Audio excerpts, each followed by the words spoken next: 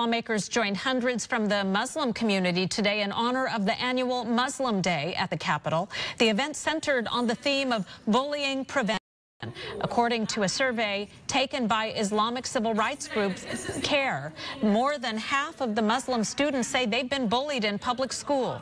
Proposed legislation aims to prevent bullying in public schools before it happens. The measure would require the Department of Education to provide online training modules to educate teachers. I've experienced harassment and bullying myself, and so I know if it's happening to teachers, it's going to happen to students, and we need to change that.